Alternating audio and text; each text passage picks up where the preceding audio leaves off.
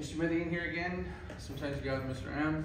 We're going to be covering inverse square law, and then we're going to kick it up a notch, and we're going to go ahead and ask about the exposure for like 7 or 5 minutes and how to calculate that, okay? So, inverse square law, one of my favorites, and one of the fundamentals of being a rad tech is understanding the inverse square law, correct? So the term inverse means the opposite, correct? So before I go into the form itself, I want to make sure that I put this on the board. If you increase your distance, your intensity of the energy, the charge, is going to go down. All right? So they're inversely related. All right? Now, if you were to go ahead and double your distance, all right, so we just said increase the distance. If you were to double the distance, we know the intensity is going to be reduced, but it's going to be reduced by 4, correct? So it's going to be 1/4 of the intensity. So you would divide by 4, okay? So I'll put that here, divide by 4. Now, the opposite is true. If you were to go down in distance, what's going to happen to the intensity of energy? It's going to go up, right? Because they're inversely related, right? So intensity is going to go up. One of the examples that we use is the flashlight. If I were to have a flashlight and I brought it closer to the board, the field is going to get smaller, but the intensity of light is going to increase. As I bring the distance away from the board with the flashlight, your intensity is going to go down, but the field increases, correct? So if you cut the distance in half, then guess what? It's going to go up. So it's going to be times 4 the intensity. Alright? So this here is the fundamentals of understanding the inverse square law before we even go to the formula. So the formula is going to be I1 for original intensity over I2 equals D2 squared over D1 squared. So they're inversely related, correct? So this is one way to construct the formula. I know there's several different ways to do the formula. I had a high school math teacher one time as my student. He came up with 6 variations of the inverse square law. I think I shared that with you guys, right? And we only focus on maybe 2. The other one is I1 times D1 squared over D2 squared. All right, so you're still cross multiplying. You're still dividing, right?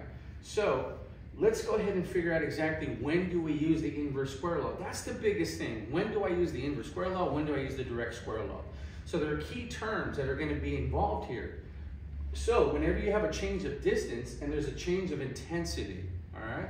So if there's a change of distance and a change of intensity, or they're asking for the dose rate, the new dose rate or exposure rate, okay? So these are your terms. If there's a change of distance and there's a change of intensity, a change in dose rate or exposure rate, or we see this, maybe that's kind of a giveaway, right, is milligray. Because the milligray is the absorbed dose that's happening in the air, right, that's traveling, right?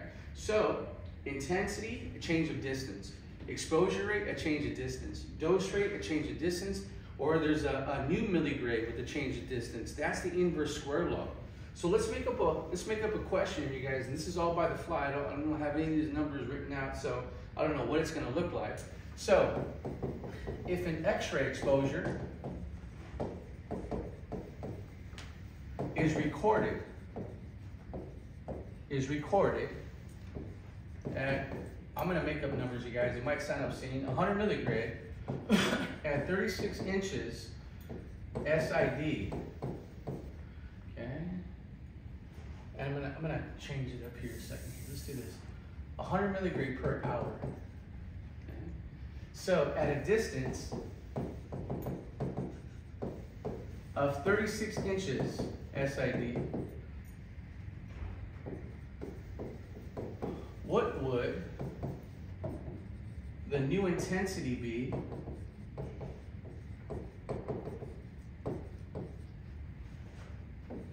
at 72 inches SID? So if an exposure is recorded at 100 milligray per hour at a distance of 36 inches, what would the new exposure rate be, or the new intensity be at 72 inches? So do you see the key terms here that are going to direct us to the inverse square law? All right, we got milligray, we got a change of distance from 36 to 72, and we have intensity, new intensity, right? So what I would do is I would write the formula out, I1 over I2 over D2 squared over D1 squared. And I told you guys, I used to have a class for physicians to get their supervisor and operator license. And I would tell them the same thing that I tell any rad student. Write out the formula, and then go ahead and read the question, and then identify the factors you're gonna need. So I'm asking you to do the same. So I'm gonna go ahead, we'll use green, all right, just like green. So 100 milligray, that's gonna be I1. A distance of 36 inches is gonna be D1 squared. 72 inches is D2 squared. Okay, so now we're going to plug in these numbers and see what we have. We have I1, that's 100 milligray. We don't have the new intensity, that's what we're going to have to solve for. And then we have the new distance squared. So be careful, because people flip it and they'll purposely put the wrong answer on the multiple choice, because you think, oh, I got this one, right? Like, why did I get this wrong, right? Because you inverted the distances, right? So D2 squared is 72 squared. And then we got 36 squared, that's D1, correct? So we'll put that here, 36 squared. So 72 times 72, if you guys multiply, 72 times 72 should be 5184, I believe, right? 72 times, I kind of memorized the numbers already, but I want you to do it with me. 5184. And then we got 36 times 36 should be 1296, right? So 36 times 36. And in that doctor's course, you guys, I would act like I'm multiplying, but I already memorized the numbers. I'm like, man, this guy's, you know, he knows his math, right? So now we're gonna cross multiply. We got 5184x. And now we got 1296 times 100. So we're gonna add 2 zeros.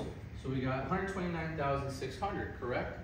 Well, now we have to get rid of, you know, this number here. So we're gonna do 129,600 divided by 5184, okay? So if you divide 129,600 divided by 5184, you should get what, 25, okay? So 129,600 divided by 5184, and I know it's 25 for a reason, and some of you guys know how I got there, all right? I'm not that smart, right? So it's 25 milligray per hour. Okay? So how did we get there so fast without having to do all this?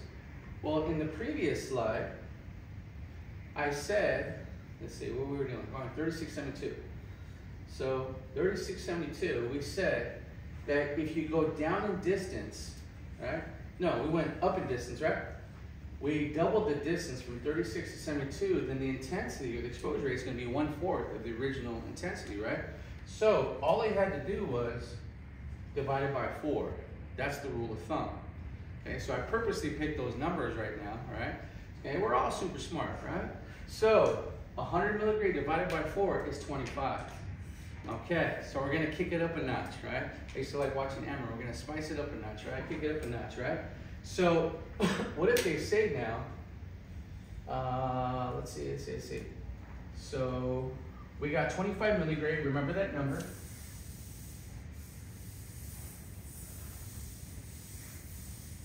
Okay, just like the way it feels. All right, so we got here, go back to black, 4, let's say 5 minutes of fluoro, or 5 minutes of fluoro.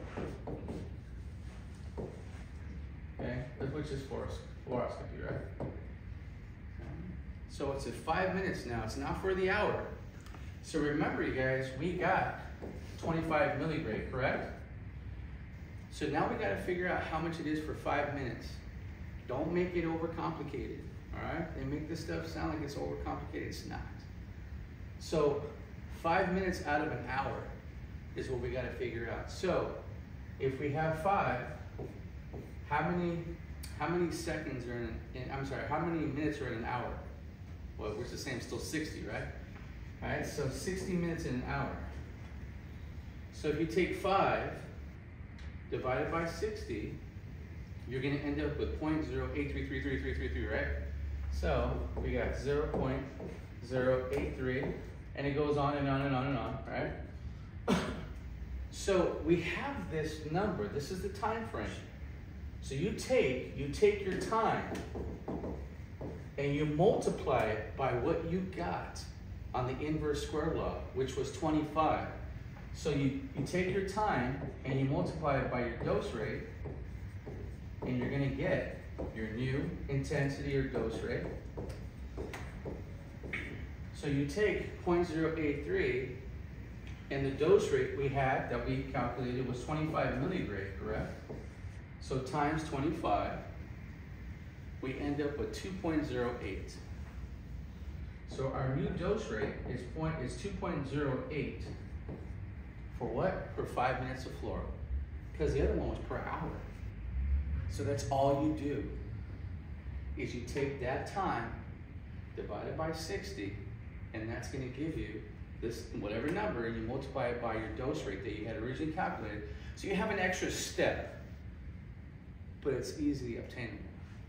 You take whatever time that you have divided by 60, you multiply it by that dose rate you got, and you'll get your answer, okay?